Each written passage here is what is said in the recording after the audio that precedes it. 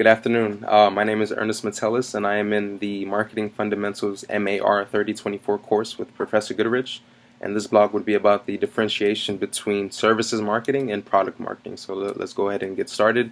And I just wanted to lay a foundation of both just so we can see how they're different. And so for services marketing, it is pretty much the method of marketing that centers around an intangible product that involves a deed, a performance, or an effort that cannot be physically possessed.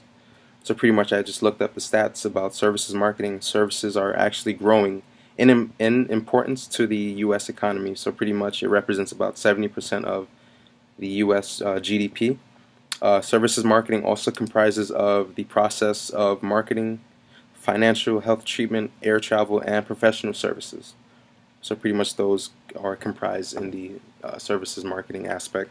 And despite the tangibility, there is a tangible component to service marketing. So let's say hospitality, you go to a restaurant, of course you can get food from the restaurant, which is an actual tangible thing. As far as healthcare, eye care, glasses, contacts, if you go to the dentist, you can get braces, or if you visit a medical practice, you can of course get medications and pay for your prescriptions. And of course travel agencies as well, you can get tickets, discounted prices to different amusement parks as well. And the intangible aspect would be, let's see, consulting, investment management, advertising agencies as well, and teaching. And as far as product marketing, it pretty much is the process of promoting and selling a product to an audience. It is the art of creating desire for your product and understanding customers deeply, and that comprises of product marketing as well. And furthermore, product marketing centers around customer intimacy, building products our customers want, product strategy as well, which is the focus and market strategy aspect of it.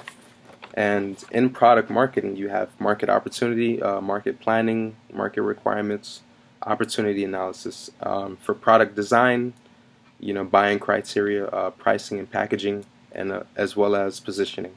And then of course you build, launch, and sell your products.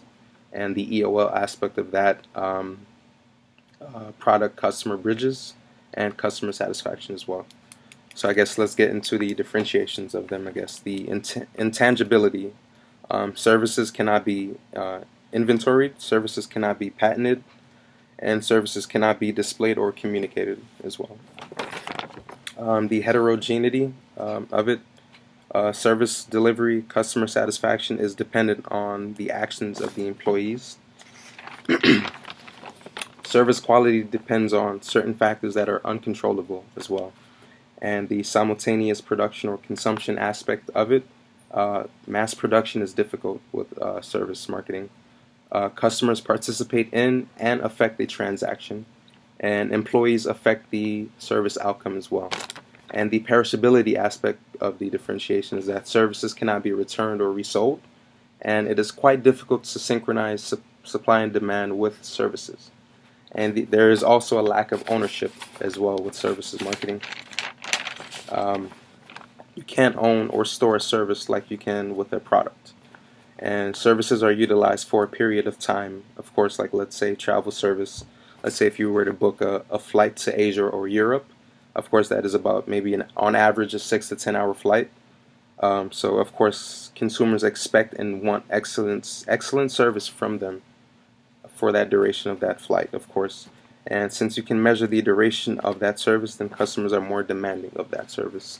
So of course those are just key components or key bullet points for the differentiation between services marketing and product marketing. And once again, my name is Ernest, and I hope you all enjoyed this video. Thank you.